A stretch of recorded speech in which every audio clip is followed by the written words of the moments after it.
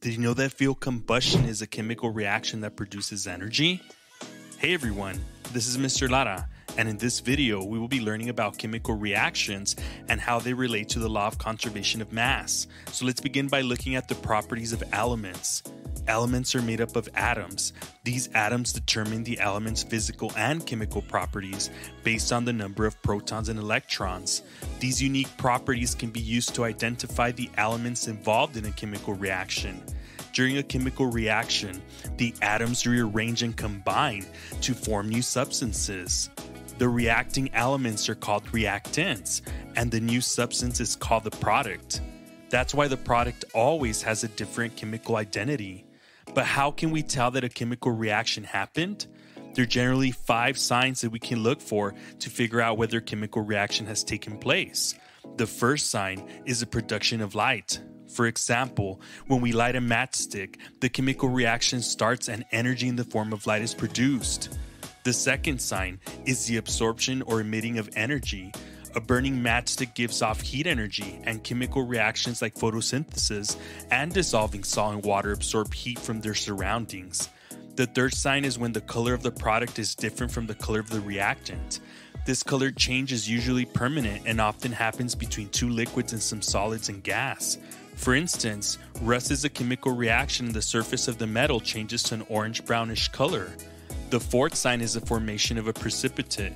This usually happens when 2 liquid solutions chemically react with each other.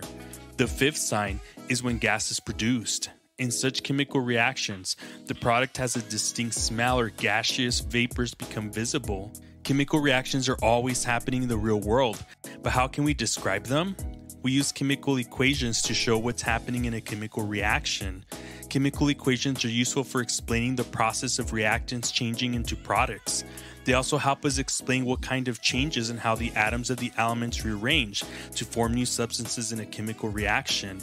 Not only that, but chemical equations also help illustrate how the law of conservation of mass is followed.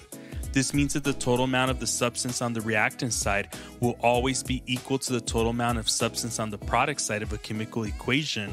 That's why it is important for chemical equations to demonstrate a balance both in the reactant side and the product side. But how do we balance chemical equations? We use coefficients. Coefficients are numbers that we place in front of the chemical formulae to show how many of their molecules are involved in the chemical reaction. Let's look at a chemical equation that shows the formation of water. In this equation, 2 molecules of hydrogen and 1 molecule of oxygen react to produce 2 molecules of water. This equation is balanced. We have 4 hydrogen atoms and 2 oxygen atoms in the reactant side, and on the product side, we have 2 molecules of water, so this means there are 4 hydrogen atoms and 2 oxygen atoms. If we do not balance a chemical equation, then this means that the chemical reaction is violating the law of conservation of mass, which is impossible. Let's review what we just learned. Elements are made up of atoms, and the atoms determine the chemical and physical properties of the element. In a chemical reaction, atoms rearrange and combine to form new substances with entirely different properties. The evidence that a chemical reaction has occurred is when light is produced, heat is emitted or absorbed, the color of the reactant changes, and there's a formation of gas or a precipitate. Chemical equations describe the chemical reactions that occur in the natural world. Coefficients are used to balance chemical equations to satisfy the law of conservation of mass. A chemical reaction can never violate the law of conservation of mass. That's why a chemical equation must always be balanced.